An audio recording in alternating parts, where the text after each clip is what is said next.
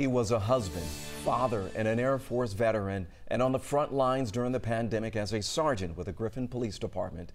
Well, this week, fellow officers are now paying tribute to Sergeant Todd Thomas after he died from COVID. He passed away Tuesday from complications tied to the virus. He had been with the department since 1999 and was just months away from retirement. Sergeant Thomas's squad car is now parked in front of the police headquarters on West Poplar Street so people can still come by and pay tribute to him. The car will remain there until tomorrow morning when it will be transported to the funeral home. Services for him will be held this Saturday.